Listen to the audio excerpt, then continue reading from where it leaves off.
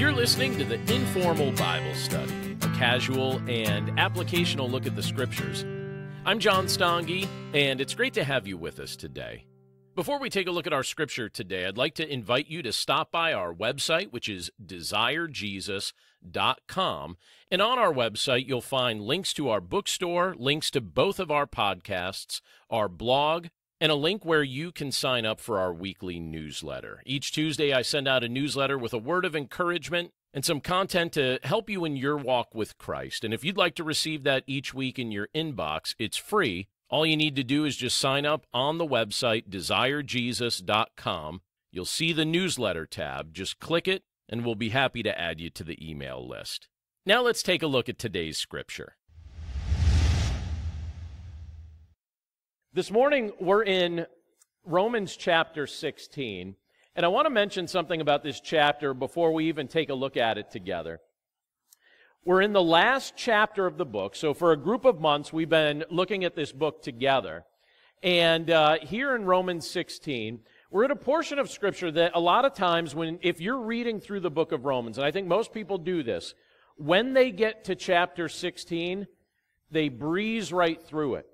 And I think one of the reasons why we tend to breeze right through this chapter is that you'll notice chunks of this chapter are lists of names. Now, did you ever come across a portion of Scripture like that where it's a list of names and you think, all right, what do I do with this? And what do we instinctively do with that? Read it real quick because it's a whole bunch of names that we can't pronounce anyway, right? You know, we just like breeze right through it and we're like, all right, we're done. I remember when I was growing up and I was in Sunday school class, and our Sunday school teacher got sick and had to leave early. And so there was a fill-in that wasn't prepared, but she was someone who knew the Bible very well, and she didn't know ahead of time she was going to be teaching that Sunday school class. We were like 12 and 13 years old, and she came in, and this was her approach. She said to the class, so I didn't know I was going to be teaching you guys today, but this is what we're going to do. She said, you tell me, what is the most boring part of the Bible to you? And one of the girls raised her hand, and she said, yeah, what is it? And her answer was, the begats. That's what she said, the begats. And I was like, what's the begats? Heard of the Ten Commandments? I've heard of the Beatitudes. What's the begats? And I was waiting to find out, what's the begats? I was like, what is that? And she said, you know, where it says so-and-so begat so-and-so, who begat so-and-so. And I was like, oh yeah, that is kind of boring. And so our fill-in teacher said, great, let's open right up to that. And so she based her lesson off of that and did a good job. And while this portion of Scripture isn't a begat type of Scripture, it's one of those Scriptures that lists a bunch of names, but I want you to notice something about this. It does more than just list names. It gives us a little glimpse into these people's lives and into their service and into how they join together. And one of the big things that I take away from this, when I look at this portion of Scripture, in fact, I have to be honest with you, I was pretty excited to have the privilege to speak on this portion of Scripture today, partially because it gets skipped so often, but also because I actually find this portion of Scripture inspiring. So there are a lot of things that you can tell me in the world of theory that I might find interesting. But when you can tie that theory to someone's life that actually lived it out, I feel inspired. And so when I'm looking through this portion of Scripture, this is what I notice. I see a group of people who didn't waste their life, and they said, all right, we're going to do big things, but we're going to do it together. And so that's what we're talking about this morning, this idea of doing the big things that the Lord calls us to do, but doing them together. So if you would take your Bibles and open up to Romans 16. We're in Romans 16, starting with verse 1. And this is what it states in that portion of Scripture. Romans 16, starting with verse 1, says this, I commend to you our sister Phoebe, a servant of the church at Cenchrea, that you may welcome her in the Lord in a way worthy of the saints, and help her in whatever she may need from you, for she has been a patron of many and of myself as well. Greet Prisca and Aquila, my fellow workers in Christ Jesus, who risked their necks for my life, to whom not only I give thanks, but all the churches of the Gentiles give thanks as well. Greet also the church in their house. Greet my beloved Epaenetus, who was the first convert to Christ in Asia. Greet Mary, who has worked hard for you. Greet Andronicus and Junia, my kinsmen, and my fellow prisoners. They are well known to the apostles, and they were in Christ before me. Greet Ampliatus, my beloved in the Lord. Greet Urbanus, our fellow worker in Christ, and my beloved Stachys. Greet Apelles, who is approved in Christ. Greet those who belong to the family of Aristobulus. Greet my kinsman Herodian. Greet those in the Lord who belong to the family of Narcissus. Greet those workers in the Lord, Tryphena and Tryphosa. Greet the beloved Persis, who has worked hard in the Lord. Greet Rufus, chosen in the Lord, also his mother, who has been a mother to me as well. Greet Asyncritus, Phlegon, Hermes, Patrobus, Hermas, and the brothers who are with them. Greet this one always trips me up. Greet Philologus, all right? Philologus. I'm going to have to say it again in a little bit, so let me just get it straight in my head now. Greet Philologus, Julia, Nereus, and his sister Olympus, and all the saints who are with them. Greet one another with a holy kiss. All the churches of Christ greet you. Let's pray. Lord, we're grateful for the privilege to be able to look at this portion of your word today, a portion that is so often just skipped over, and yet there's a group of people here, Lord, that served you in a generation prior to ours that we can learn great things from. So, Lord, we pray that as we take a look at this portion of Scripture, and as we think about this idea of doing big things, but doing them together, we pray that we would be encouraged and inspired by the examples of the people that we see in this portion of your word. And Lord, we're grateful for the fact that there are others who have come before us that have given us this kind of an example. And we pray this all in Jesus' name. Amen. Now, you could see this from various portions of Scripture for sure, but you could also see it from some of the things that Paul mentions here in Romans. But Paul lived a very interesting life. He lived the kind of life that results in having a lot of great stories to be able to tell once you get to the end. And, while in this world there are some people who observe others making changes and taking risks and getting arrows shot at them, Paul was the kind of guy who wasn't content to just sit around and observe other people doing what needed to be done. Paul was the kind of guy who was compelled with the unction that the Holy Spirit supplies to boldly do what the Lord had called him to do. So you see in Paul's letters descriptions of some of these things. You see throughout the book of Acts that Luke wrote down, where he describes in great detail many of Paul's ministry acts and things of that nature. You see those bold moments recorded in those portions of Scripture as Paul took risks to bring the gospel of Jesus Christ to people who as of yet did not know Christ. Paul spent his life on this earth attempting big things. He experienced great successes. There are also portions of Scripture that you could look at the details where it tells us about great failures or setbacks that the Apostle Paul experienced, seasons of persecution, prison time, all sorts of things that he experienced and risked to be able to let the gospel be known, to make the gospel known to people who as of yet didn't know Christ. And I admire the things that the Lord used Paul to do. And I feel motivated when I look at a portion of Scripture like this that not only references Paul, but it also gives us examples of, other people who submitted their lives over to the Lord and listened to the Lord's voice when He spoke. So you have Paul doing these things, but he's bringing people along with him. That was his pattern in ministry. You see this in the book of Acts. You see this throughout his letters. He would do what the Lord called him to do, and he would invite people to join him in doing these things. They would partner together. He wasn't trying to bring the gospel of Jesus Christ to this world by himself. He partnered with men, he partnered with women, and they became his family in Christ to join in these tasks together. They served together, and now here we are, a couple thousand years later, as beneficiaries of their service and beneficiaries of the sacrifices that this group of people made. We know, think about this for a second, we know Jesus in part because people like this partnered together to make him known to us or to those who came before us. And their examples have been emulated by millions of people throughout the centuries, including many of us. So we're getting to the end of our study of the book of Romans. We've been looking at this book since the month of September. And now we're getting to the end of our study. We have just today and then next week, and then we're finished looking at it. But I want to take a look at those he partnered with here in this portion of Scripture. And I hope that as we do this, we'll be inspired to do some big things together. I think that's one of the goals that we're to take from a portion of Scripture like this. And one of the things that this portion of Scripture teaches us by way of this example is this: never be above serving somebody else. Never be above serving somebody else. Let me reread verses 1 and 2.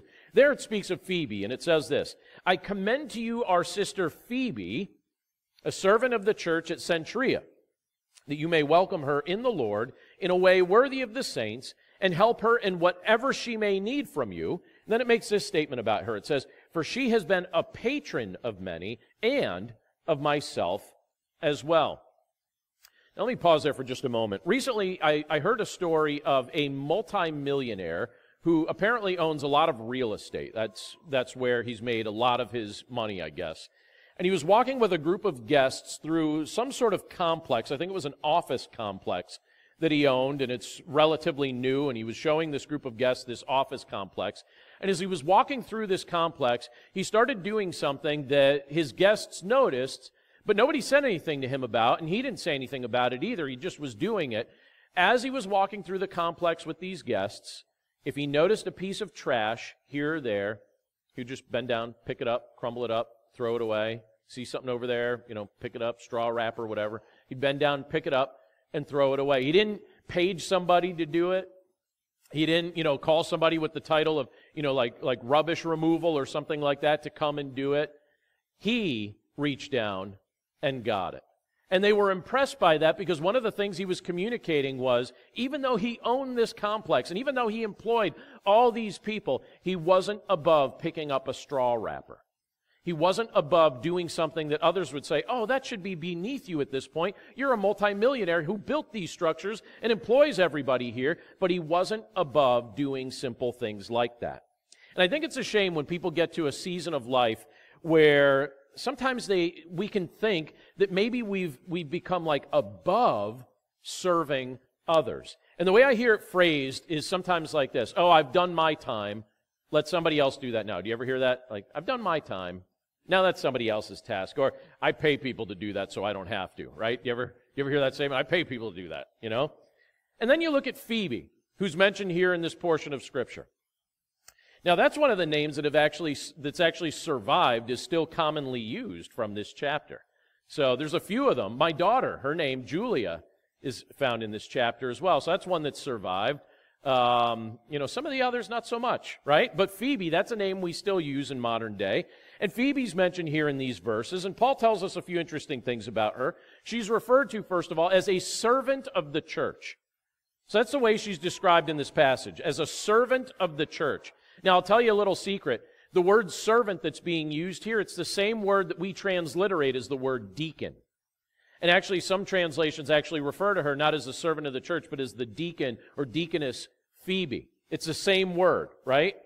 And Phoebe was somebody who had a heart for service.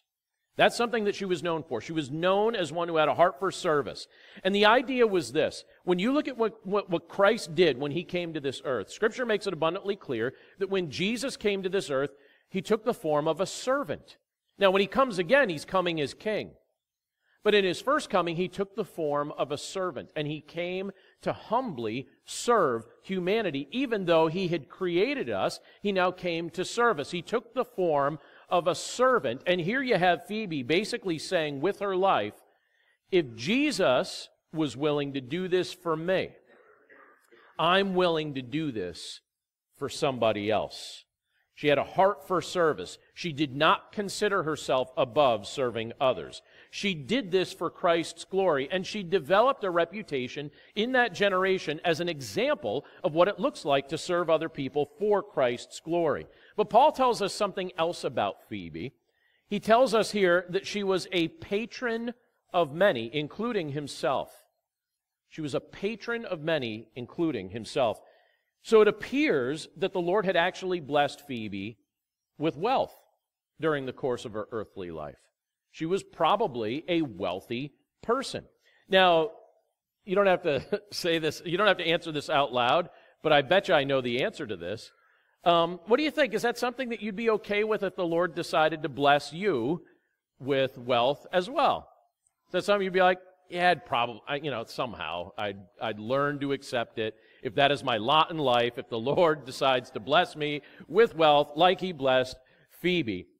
Well, years ago, not too long after my wife and I got married, I realized, all right, I got to do something to improve our income.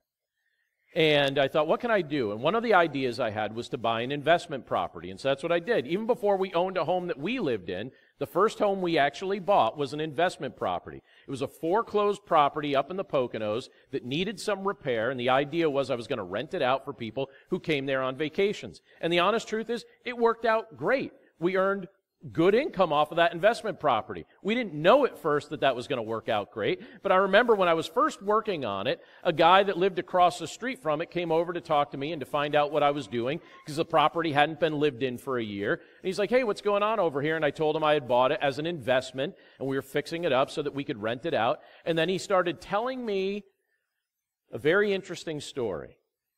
He said, hey, I got to tell you, speaking of investments, speaking of trying to earn some money, he said, just so you know, I invented something, patented it, it's going to make me millions. And in my mind, I'm like, oh, brother. Because if that was true, do you really think like some guy would say that to some random guy?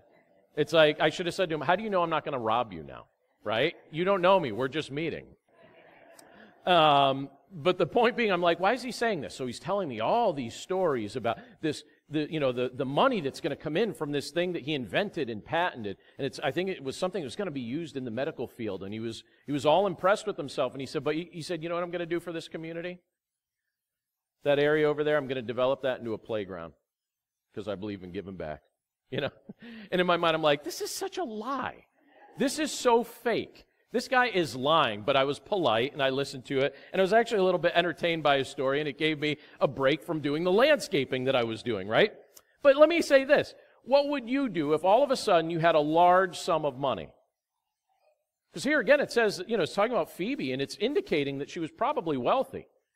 So what would you do if you have a large sum of money? And by the way, I could tell you the answer already. Not because I have the gift of predicting the future, but I could tell you exactly what you would do. You know what you would do if you had a large sum of money? You would do the same things you already do. You would, right? So would I. We would do the same things we already do. And what I mean by that is this. Money doesn't change your heart. It might make what's already in your heart more visible, but it doesn't change what's actually going on in your heart. So if you're already someone who's generous, right? If you're already a giving person, if you're already meeting the needs of others, I think you'll just be more generous on a bigger scale. That would be my guess. And I think that if you're someone who's mostly focused on consumption and comfort, that's what you would continue to focus on, but on a bigger scale. And when you look at what this tells us about Phoebe, I think that by her actions, you could actually see what was going on in her heart. She was clearly someone who was inspired by the Lord to be generous because she was a recipient of the generosity of the Lord. So she decided, as one who had been blessed with additional ways to do that, she decided, look, I'm going to bless others with my time. I'm assuming at this point, since she was wealthy, she probably didn't have to try and earn money in a variety of ways. She seems like she already had it. So she said, all right, since I already have money, I'm going to now use my time to do what? Serve others, right? She's serving. She's generous with her time. She's generous with her energy. And she was apparently generous with her resources, being the patron of Paul, being the patron of many who were trying to bring the gospel to others. So she rejoiced in her faith in the Lord. She was grateful for his service to her and the blessings that he had bestowed upon her. And she was touched to go and do likewise. She may have been wealthy, but she wasn't above serving others with her time, with her acts of service, with her resources. And it's clear that some of the ministry of Paul and some of the ministry of others during that era was funded by her generosity.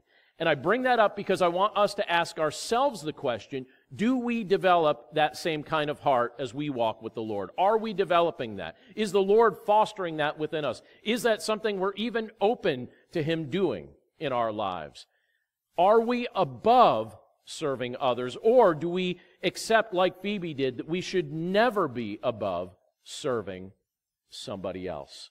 She was somebody that could have been really snooty in her generation, and she chose not to be.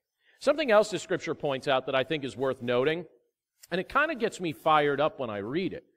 But here it shows us that it's probably a good idea that we risk our neck at least once in our life.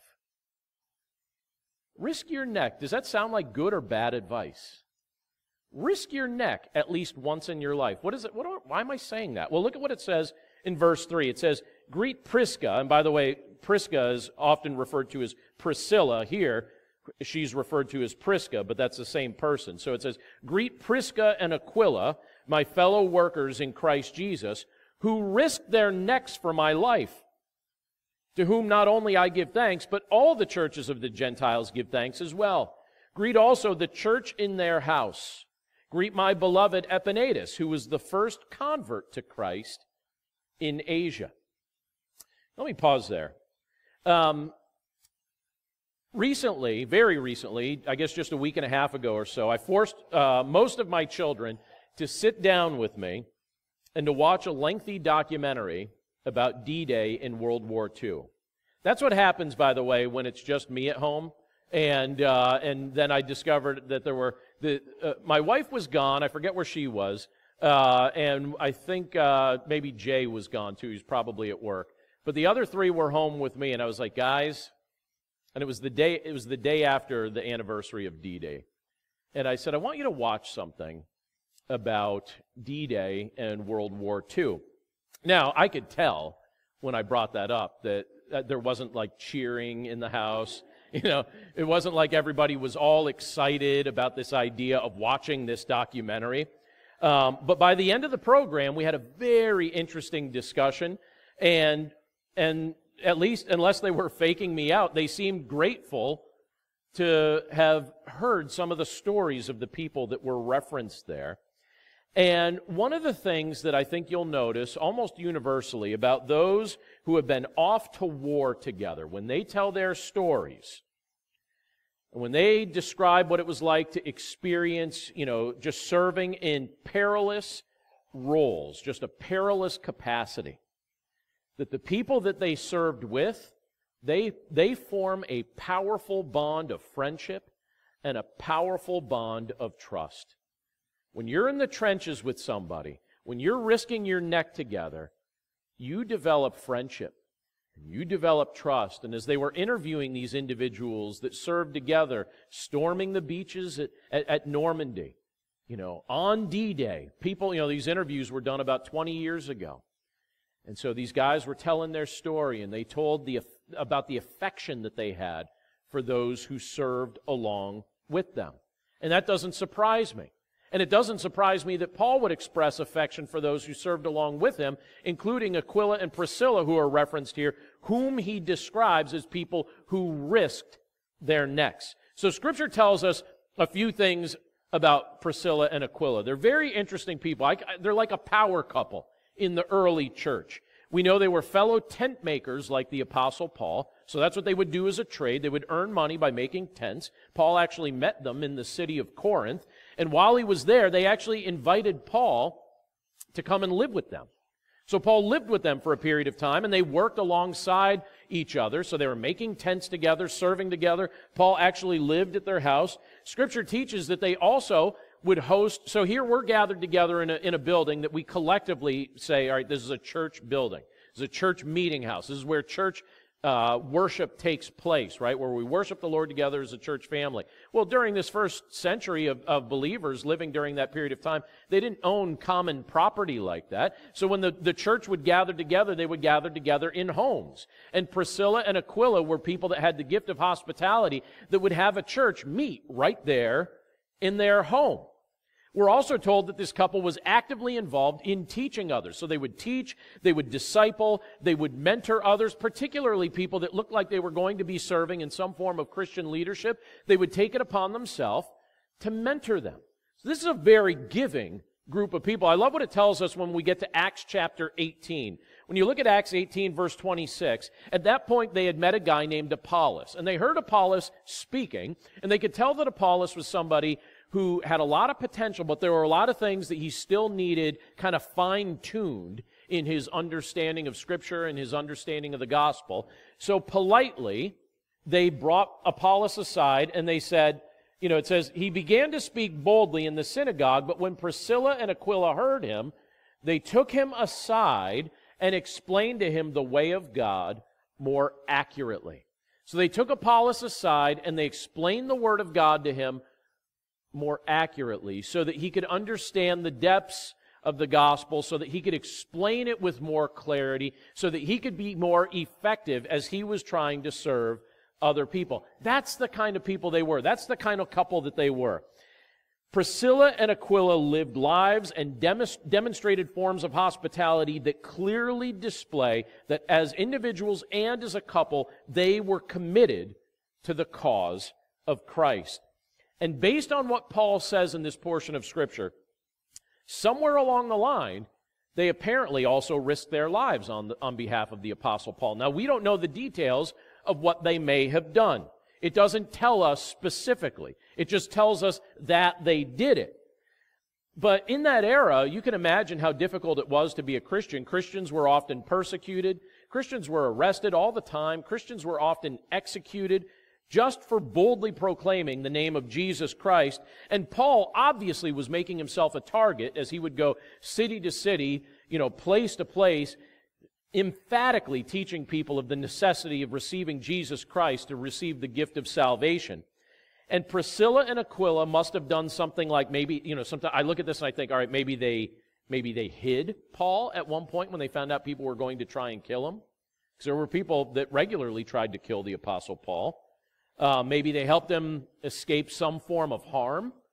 Maybe they offered him some form of protection that could have cost them their lives if they were exposed. Because keep in mind, for a period of time, Paul lived with them. So I'm picturing them maybe hiding him or protecting him or using the resources they had in some way to preserve his life. They did something like that for the sake of the Apostle Paul to save his life, and they risked their necks for him. And I have to say, I like people like that. I like people that would actually risk their neck for the benefit of somebody else. And when I read something like that, I'm trying not to read this chapter as just a listing of names of people that we might be somewhat curious about or maybe not curious about. But I look at that and I see two people here who risked their neck to save the life of somebody else. And it makes me ask this question of myself, and I'll just ask it of all of us. Do you ever think we go through life playing it way too safe? You know what I mean by that? Do you ever think we just go through life playing it way, way, way too safe? I have to tell you, when I look back over the course of my life, I can see an interesting pattern. My favorite moments in my personal highlight reel are not the many moments that I chose to play it safe. Those are the forgettable moments to me. That I just played it safe and just didn't take any risk or anything like that. The best moments, the moments that result in stories that get told or thoughts that come back to my mind, or moments where I'm just driving my car and I'm thinking through things and maybe being a little bit introspective. The moments that come to my mind are the moments when I actually risked something. When I took a chance to be obedient to the Lord in an area that might cost me. So some of those moments, the moments that make me happiest when I look back over the course of my life, maybe involved taking the risk to do something that I wasn't sure I was good at, but it needed to be done. So I took the risk and did it. Or there's a couple moments, and I got a high five from a distance. My wife sitting in the back. Come on, go through the motions with me. High five me here, all right, because you're part of this. But there are a few moments where my gracious wife has allowed me to uproot our family completely. There's been several times we just uprooted completely to be obedient to serve the Lord. We wouldn't be here in Langhorne serving the Lord here if she wasn't cooperative with some of those things. There was a moment in time in 2008 where the Lord very clearly impressed upon my heart, you're supposed to uproot your family and you're supposed to move to Langhorne, you're supposed to serve there. Now, could you imagine having that conversation with your family? And to my wife's credit, she supported that. And it goes in the highlight reel, right? Sometimes those moments are just times where you take the risk to say something that you know you're saying a hard thing, but you're saying it in love for someone's benefit, but you also know that you're going to pay a price because you chose to speak up. So sometimes that can be the risk that you take. But I don't think the Lord's called us to go through life to just play it safe. I think sometimes we need to take the risk. I think sometimes we need to risk our necks. And here's the thing. And this is the kind of the question I ask myself when I see people like Priscilla and Aquila who just had a consistent faith that allowed them to just continue to do these things. But I say this, or I ask this, can we really say we're walking by faith and completely trusting in the Lord if we're never willing to risk our neck? Particularly when he's saying, be obedient to me in this specific way. And if the habit of our life is always, no, Lord, I can't, that's not safe. No, Lord, I can't, that's not comfortable. No, Lord, that tests me in a way that I don't feel, I'm not ready yet to be tested in that area.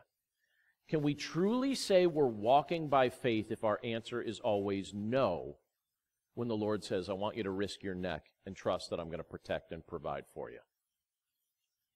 Priscilla and Aquila risked their necks to advance the gospel. Paul did as well. I hope that each of us get the chance to risk our neck at least once in our life. Something else that this portion of Scripture brings out that I want to point out, and that's this. Don't be afraid of hard work that pays you nothing. Look at this list of names here. Look at verse 6. It says, greet Mary, who has worked hard for you. And then it says, greet Andronicus and Junia, my kinsmen and my fellow prisoners. They are well known to the apostles, and they were in Christ before me.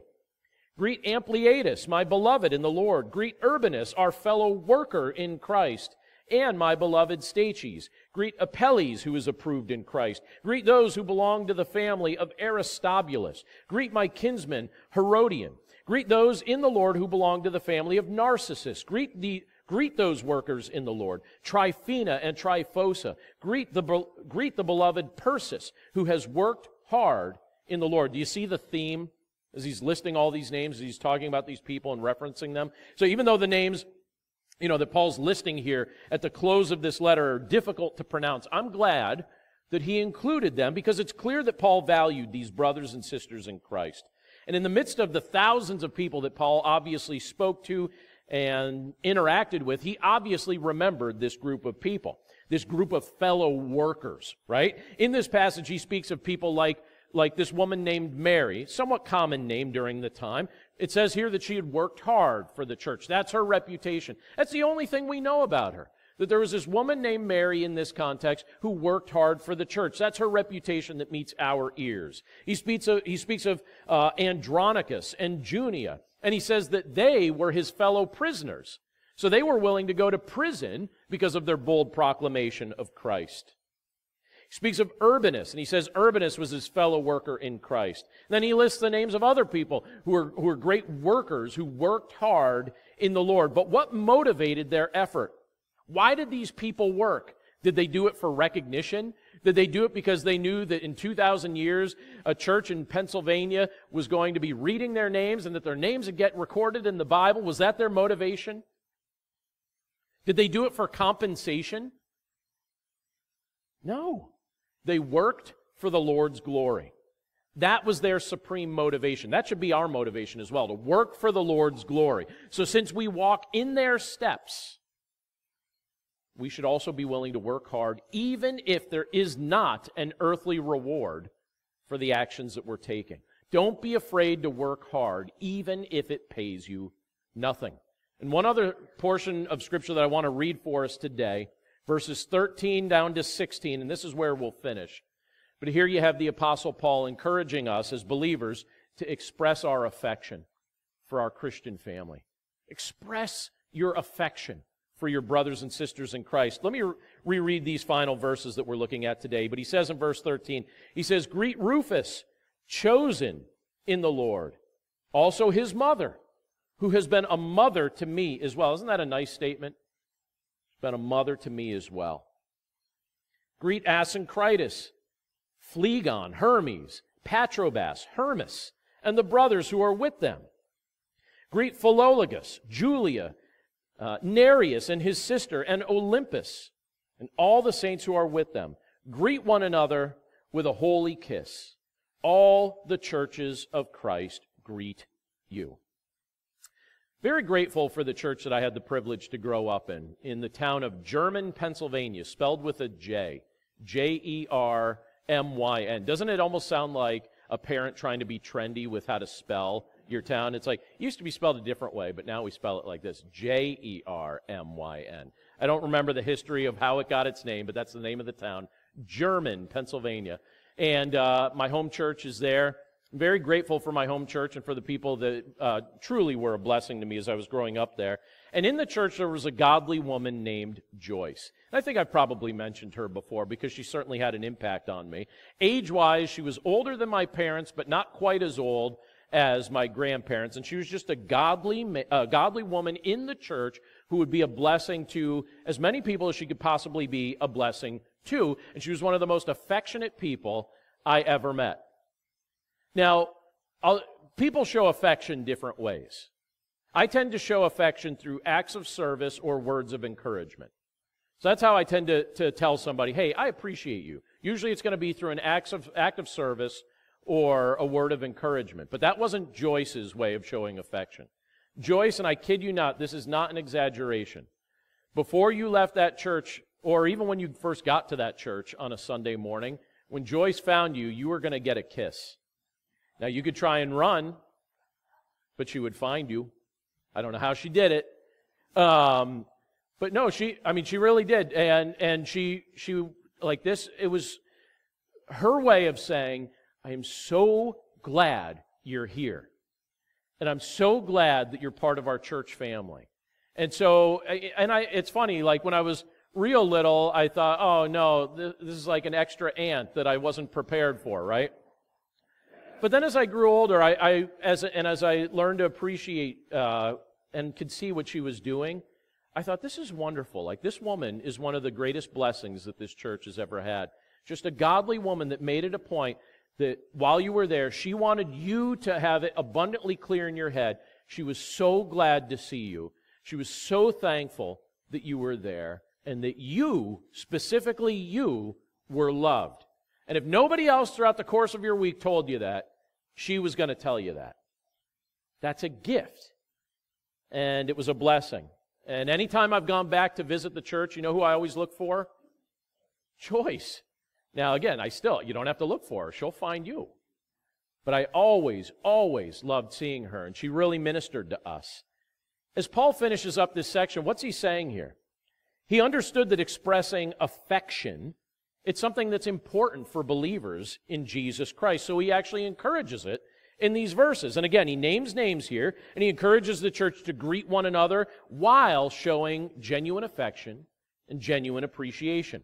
And I like to think that that's something that we're also taking time in our own way to show our church family, because it's certainly wonderful to be on the receiving end of genuine love. When someone goes out of their way, however they choose to do it, to show you affection. Praise God for it, and thank Him for the love that you've just been shown.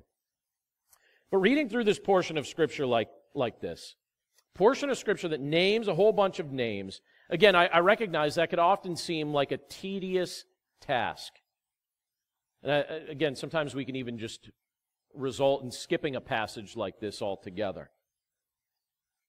But when I look at this is like, in a sense, reading our spiritual genealogy, isn't it?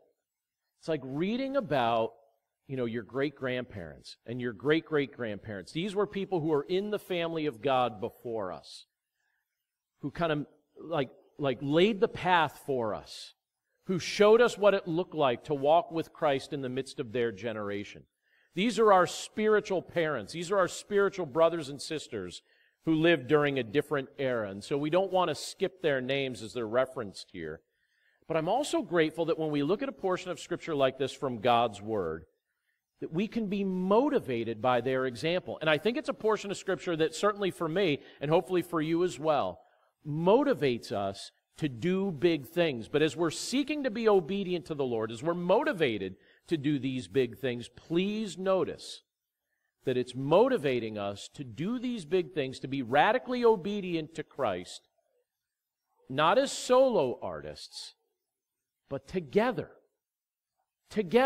united with our brothers and sisters in Christ, serving Christ together and glorifying His name in our generation. Let's pray. Lord, thank you so much for your word and for the privilege that you've given us to be able to look at a portion of Scripture like this and to just meditate on the things that you're revealing here. Lord, we're so grateful for these people that came before us. We know, Lord, that these are mostly names that have fallen out of common use, but some of these were common names during the time. And Lord, we're grateful to be able to spend a little time looking at them, not so much just because it gives us an opportunity to see a little bit about who they were and what they did, but ultimately their example is pointing us to you. We're seeing what it looks like when you get a hold of a man's heart or when you get a hold of a woman's heart and you transform them and you give them a new perspective toward all things, toward their life, toward their wealth, toward their service, toward other people. You change their hearts, you change their lives, and you offer to do the same for us, Lord, and we're grateful for that. Lord Jesus, we're grateful that your word tells us that salvation is a matter of grace. You give it as a gift to those who trust in you by faith. And Lord, you know our hearts, you know our minds, you know what goes on in our lives. Lord, you know if there are those of us here this morning that just kind of know about you but don't really know you. We've never experienced your power because maybe we don't have genuine faith in you. We pray, Lord, that you would completely change the heart of anyone that might be the case today. Please change their heart and draw them unto yourself and help them to experience the power and the blessing that come to all those who trust in you, the forgiveness, the new life, the assurance of eternity, the understanding that our lives are being used for a great purpose that glorifies you. Lord, that's how you bless those who come to know you by faith. So I pray, Father, that each and every one of us today would have a strong and abiding trust in your Son, Jesus Christ. And Lord, for those of us who already know your Son, we pray that we would not be fearful to do big things, that we would not be fearful to risk our necks in radical obedience to you, Lord. We don't know what that's always going to look like. Sometimes it's just a matter of